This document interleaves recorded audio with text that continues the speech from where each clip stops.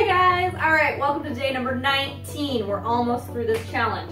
We're focusing on lower body today. So, slight bend in the knees. Let's kick that booty.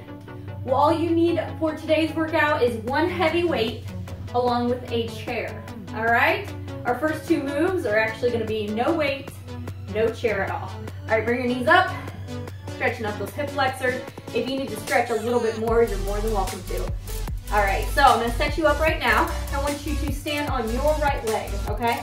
All the balance is going to be in the center. You're going to be doing a toe touch. Touch your toe, and then reach down to the other toe. Go ahead and join with me. Remember, opposite arm to your left leg, right arm to left, and then right arm, left arm to right leg. First going down, toe touch, toe touch. Now, if you struggle with this move, you can stay in a limited range of motion, okay? What's important here is really keeping that back flat, bending at the knees. If you start to feel too much in your back, stop right there, okay? Toe touch, toe touch. I already feel that burn right in that leg. The hamstrings, the calves from the other day. Oh my word. I'm already feeling it, you guys. Stay with me. Do one, and then the other. Try not to touch that leg that's moving.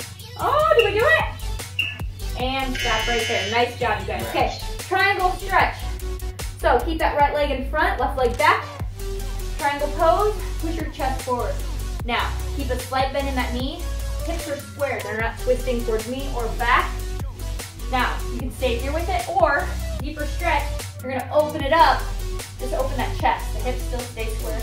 Back stays flat. If it's too much, you can stay here or here. You should feel a stretch in the hamstrings.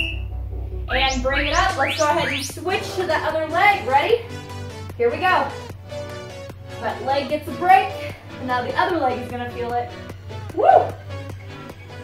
Really focusing on your balance here. Balance, flexibility. Strength in that standing leg. Remember that standing leg should always keep a slight bend right in that knee. Woo! I love this move, especially if you need to really work on balance.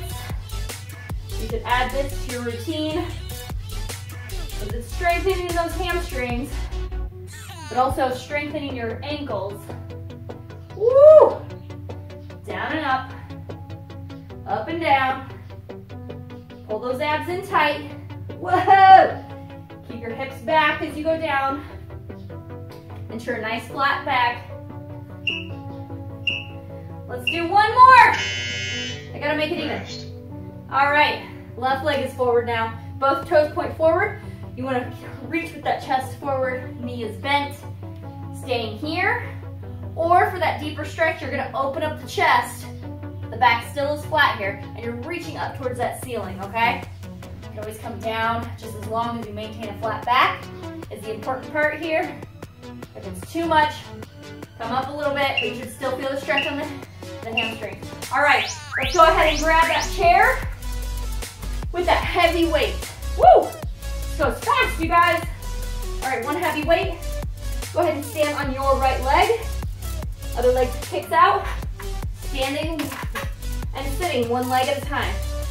Woo! Keep that weight close.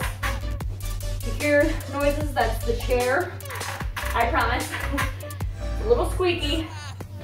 Coming down, make sure you're pushing through that heel to come back up. And making sure that other foot is not touching the ground unless you really need just a little bit more balance and support. Then you can just touch that toe barely down, okay? So do what works for you. Woo! Good job, you guys. Feeling good today. Working that lower body. One leg at a time. I love these exercises when we do each leg separately so that each leg gets stronger. All right, go ahead and put down the weight. Now that leg that did all the work, I want you to cross it over that top knee and standing glute stretch. Now, you can always do this if you want.